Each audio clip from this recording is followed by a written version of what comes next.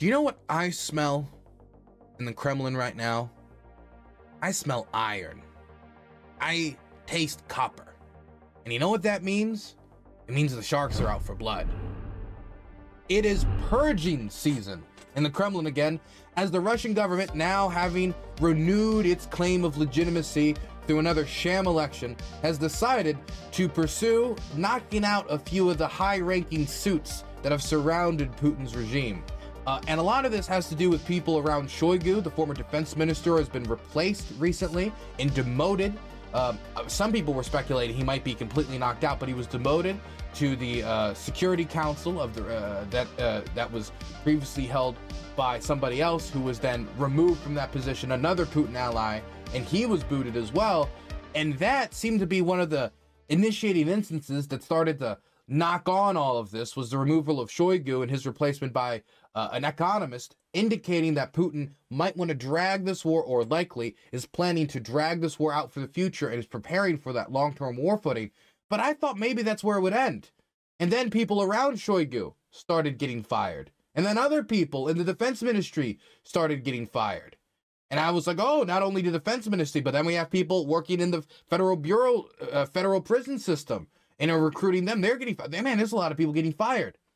And then the arrests started. And that's when the murmurs of purges started to appear. And these arrests are not slaps on the wrist either. These arrests, we're talking about jail sentences of like 8 to 15 years for very old men, which could mean people dying in prison if they aren't immediately taken up and then put into the Putin meat grinder.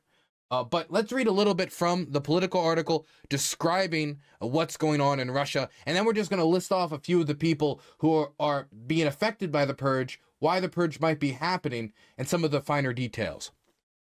The Kremlin escalated its crackdown on Russia's top military ranks with a new corruption arrest this week. Russian authorities detained Lieutenant General Vadim Sharamin, deputy to General Valery Gerasimov. So General Valery Gerasimov is the chief of staff for the Russian armed forces, and this is his deputy. So this is the person who serves under him and is supposed to assist him in those actions.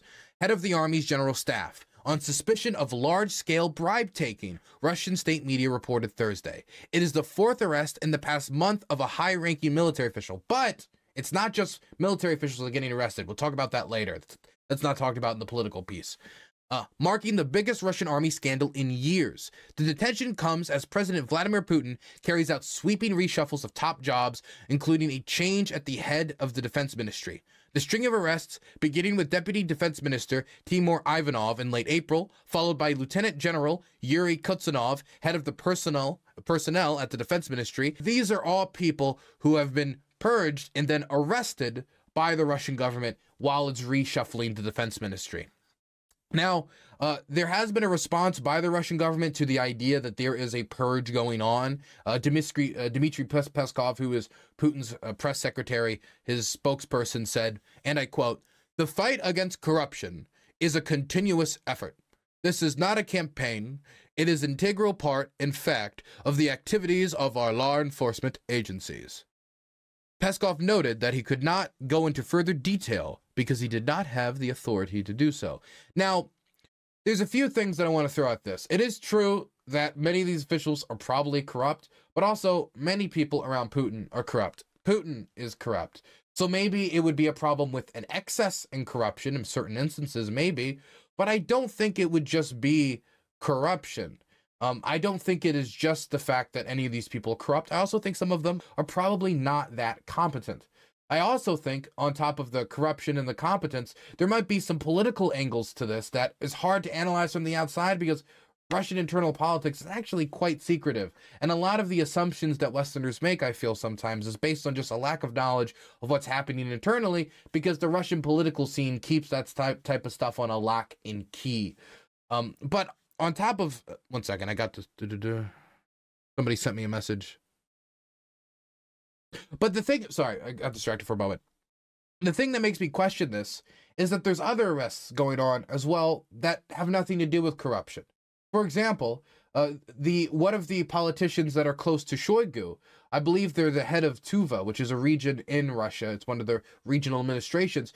He's getting accusations thrown against him now for possibly not properly participating in a party primary. Now, I just got to throw out there, accusations of electoral misbehavior or vote rigging or, you know, adjusting the system to benefit yourself or your party. It's kind of all void in a rigged system already. So it suggests to me either a falling out of favor of Shoigu due to incompetence and the people around him, or it suggests to me that some other thing that is not yet disclosed is going on, leading to the removal of these people. Could be corruption, could be incompetence, could be other political factors, but it's not just restrained to the armed forces. In fact, I have a list here, including some armed forces personnel, because I just want to read off some of the people here and their positions to show you how wide-reaching this purge is happening. We've already talked about Ivanov, who's the deputy defense minister. We've already talked about Shamarin, who's the deputy army of general staff. So that means the deputy for the defense minister is gone. The deputy for the army general staff is gone. The defense minister Shoigu, he's gone as well. So that's like a complete reshuffle of the defense ministry. Gerasimov might be sweating. It's hard to say. Kutsanov, he's the head of personnel for the defense ministry. Talyanev, deputy for federal prisons for Moscow. And Valetsky, he's a defense minister for, I believe he's either deputy or defense minister for procurement. I believe he's defense minister for procurement. These are not just people who are gone, who have been fired. These are people who have been arrested. So if it's just about poor performance, is he punishing poor performance with arrests? Or is it a combination of you're allowed to be corrupt until you always suck, also suck. If you suck and you don't have the political connections like Shoigu, then you get the cell. Hell, maybe if Shoigu didn't have the political connections, he'd be already getting the cell and not just be getting a demotion. But to me, all of this points towards not only a reshuffle, because in my mind, a reshuffle would be you're fired, you're hired, you're fired, you're hired. This has some of the markings of a purge, because instead of, you know, just firing and saying, you know, you're not with us anymore, they're taking him away in handcuffs. That's it. If I got fired from a job working at Wawa, that usually doesn't end with me facing 8 to 15 years in prison under accusations of corruption, unless I did some crazy stuff over at Wawa.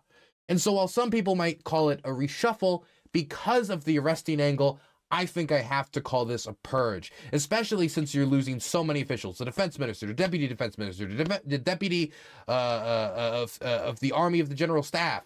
You've got all these different commanders getting removed. You got people outside of the armed forces, outside of the Ministry of Defense, who's working for the federal prison system and the recruitment system there. They're getting removed. And so there's a purge going on in Russia. And we can't, well, see all the reasons for every individual purge. A purge is happening. And we just sit back and watch the sharks swarm. Swarm? Swarm. Swarm. That's a word.